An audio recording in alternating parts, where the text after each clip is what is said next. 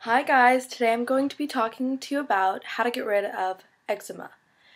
Now, I have had eczema for as long as I can remember, and I usually get it in the creases of my arms, and I don't use any dermatologist recommended things because they all don't work.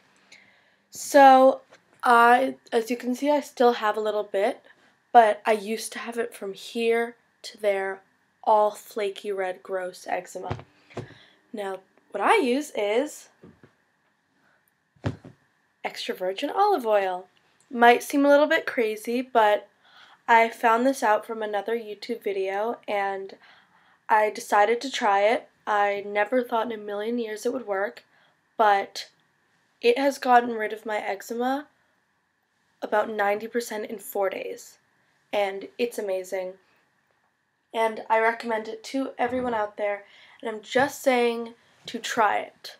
I'm not guaranteeing that it will work on you, but that's all I'm going to say is try it, try it, try it.